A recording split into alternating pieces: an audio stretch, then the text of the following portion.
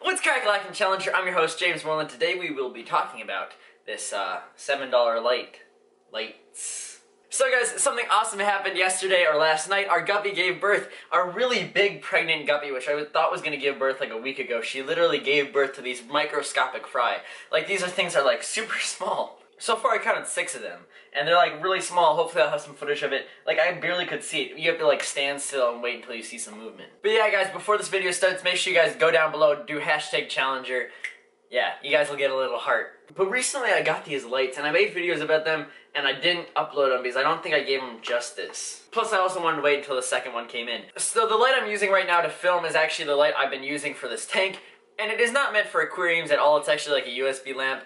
But I went on eBay and I found this lamp for like $7. And guys, this is absolutely crazy. I think it's like 42 or 48 LEDs, and 8 of them are actually blue and the rest are white. And you guys can see, this thing is no joke. When I first got this, I was actually going to be using this for my 20 tall, but instead I decided, I was like, hey, I got a 20 long over here that can use a new light. And then this happened. But this thing is so awesome. I've noticed my plants have been looking really healthy. I think I've had this for like 2 weeks or like a week. Oh yeah guys, recently I've been using like fast cuts in the video, so if you guys like those, just hit the poll right now. But anyways, back to this video. Alright guys, the pro to this light is it is very affordable. The cable is really long, plus the thing that plugs into the outlet is really narrow. And I have a couple outlets on a power strip, and this just like fits in perfectly because how narrow it is. And it has a long enough cable so I can just wrap around the entire thing. It also has a nice bendable little light, so if your plants are starting to wilt or anything, or I think it's called melting, you can actually lift this up even more just so it has more cover around your lights. So if you want it more concentrated, you can have it lower, or just wider, you can have it higher up. But now on to one of the most annoying flaws that I have is it's decently built, but the thing is, the thing that connects to the aquarium is a little narrow. You guys can see how small this plastic piece is. They expect this to like wrap around the side wall of your aquarium, but the thing is, it just isn't cutting it. I found a way, like when you twist it and push down, you can actually wedge, like, I have to show you.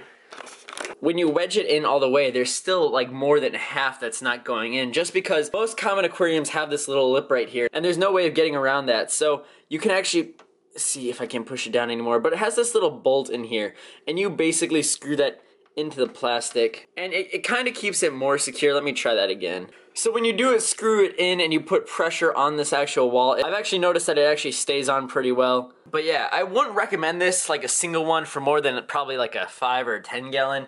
Like if we put on the 10 gallon, it would be kind of stretching it. But maybe for a 1 gallon, like that would be too much. Maybe even for like a 3 gallon. When I first ordered this, I wasn't planning on getting a second one, but I was like, hey, this only covers like half of it. I still need another one. So I'm gonna plug this one in, and you guys can tell me what you think is the difference. Do you guys notice anything? This one is a white light and this is more blue. So there's actually like, if you guys see how white this is, and then you go here, it's blue. There were 2 suppliers and I got them from the other one the second time. So that kind of sucks. I'm just drinking some Dr. Pepper over here. But anyways, I'm gonna probably be ordering more of these lights for other tanks. So hopefully we'll get some matching ones. However, eventually I want to actually make my own series with like a strip of LEDs, or just buy one of those cool ones that's like expandable. But yeah guys, I would definitely recommend this if you're a beginner, new into this hobby. It's a pretty awesome light, and I know I'm gonna get more of them. So guys, we also got a new Patreon. Gavin, thank you so much for becoming one of our Patreons. That means a lot. Shout out to Gavin.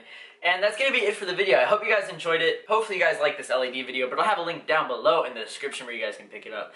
I don't have any discounts or anything. So, yeah, it's like $7. But yeah, guys, I hope you enjoyed this video and have a great day. See you later. Catch you on the flippy flop.